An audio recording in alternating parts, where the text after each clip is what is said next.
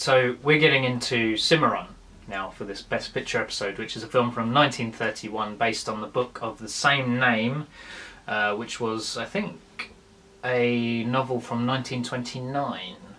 So there's a couple of years difference between the book release and the film release.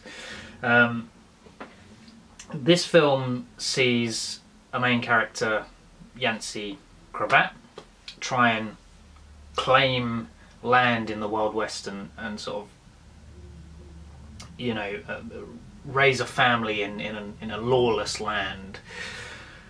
Or at least that's what it should be about.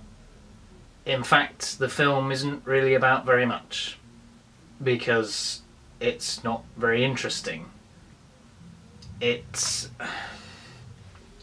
Now, here's the thing, because the Broadway Melody wasn't a very interesting film either, and that, you know, was so static in the way it utilised its camera.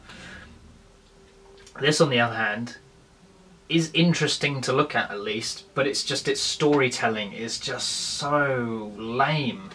It really feels paper thin, to say the least, and where Broadway Melody was just awful, this at least has some redeeming qualities. I think how it utilises its extras for its big, you know, big set pieces is really good, and the sets are great. The sets are fantastic for the time, and this was the most expensive movie ever made at that period.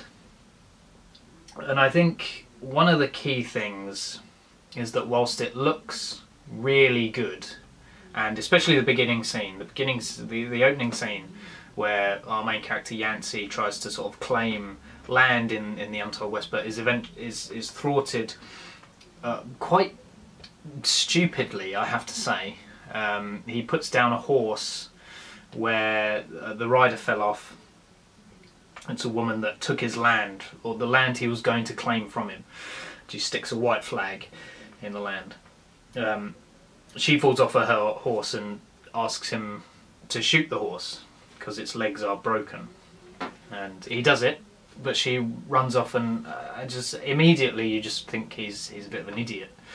But yeah, that opening scene where it's sort of like a start line and the race when at like 2 p.m. 2 million acres of untouched land are ready to be claimed.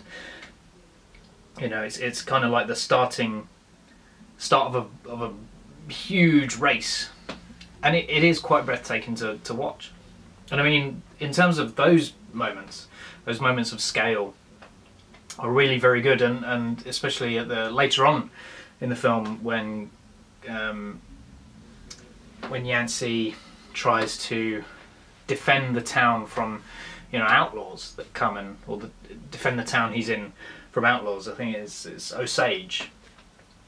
He settles in a town of Osage and sort of raises his family there and builds a new newspaper.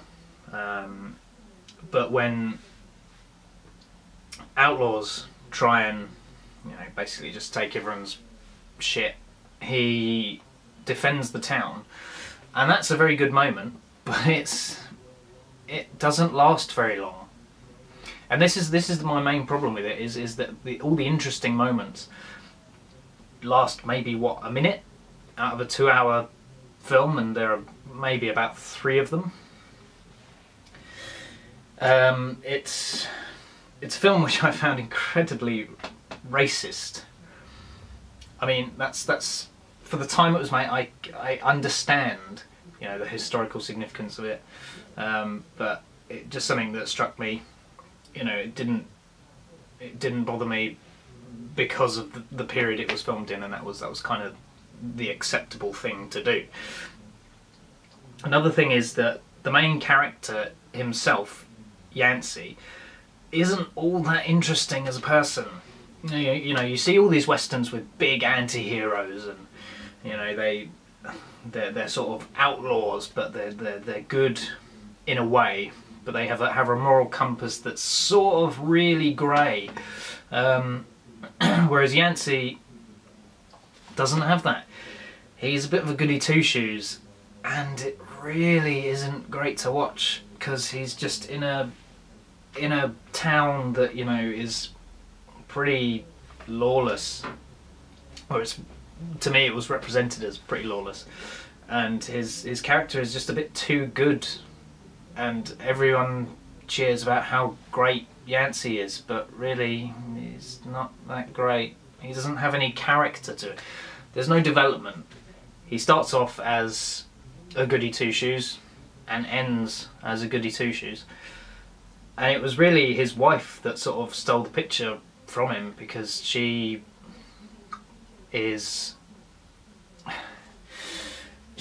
mixed bag, I would say, mainly due to the fact that she gets shafted when Yancey goes off on adventures in the Wild West, and you don't get to see them, because, you know, that would be interesting, and the film's not about that. It's about slowly building to, you know, 40 years of life with Yancey. But she's a more interesting character when she's on her own, because she builds something without her husband, and sort of but it all falls apart when he comes back, because she's all like, "Oh, I haven't seen you in for sometimes years," and she's just like, "Oh, let's jump back in the bedroom." I mean, that's not literally what happens, but it kind of feels like that's what happens. You know, I do think it is well directed, and some of the acting is really good. I mean, the main character is primarily Yancey, and I think that's kind of wrong, because he's not the most interesting person. And I mean, I'm just sort of repeating myself at this point. And I mean, when I saw the poster for this, I was quite baffled. Especially after seeing the film, I was even more baffled, because it shows, you know, our main character Yancey, you know, with his arm back across like his wife, and he's holding a gun and his shirt's ripped, and it looks like, oh, this is going to be like a, you know, he's defending his home from outlaws type western, which it kind of is to some degree, but he's on the poster at least, he has a moral. He's morally grey, it looks like. But that's not what we got. What we got was pretty much nothing. I mean, you could probably sit there and just switch your brain off, and then for 2 hours, and suddenly, oh, the film's over. You know, what was accomplished? Absolutely nothing. It really baffles me that it won Best Picture that year. Yeah. Oh, I mean, I just don't understand. You had great films like Wings and All Quiet on the Western Front, you know, winning Best Picture awards. You know, there was one bad film out of the three, which was The Broadway Melody. But you know, there's been two exceptionally well directed and brilliant films, and two really, really bad ones. Although this one isn't as bad as The Broadway Melody, I'll give it that at least. So I mean, what else is there to say other than just, you know, avoid it, because, you know, it's a piece of film history, but it's not really worth your time or your effort to seek out. So yeah, and it's that's quite depressing.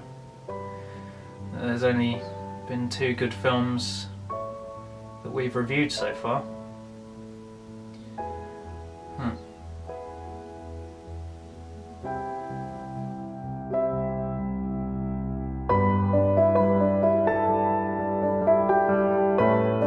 Hi guys, thank you so much for watching this Best Picture video, and this was another unscripted review. I thought it was better. You know, it seems you know, all the bad films are gonna probably be unscripted, because I feel I can just talk naturally and talk more if I don't like something. But thanks for watching anyway. Be sure to check out every 2 weeks there'll be another Best Picture video. Be sure to rate, comment, subscribe to the channel. All your views and subscriptions really mean a lot, and your comments, because you know, if you enjoy this content and enjoy the stuff on the channel, like the film reviews and the thoughts on film, and the other shows we've got, you know, if you enjoy those, we will keep making them. And if you enjoy this, I'll keep making this. If not, I'll still keep making it. But anyway, you know, I don't want to get too rambly, but anyway, thanks so much for watching, and I'll see you in 2 weeks.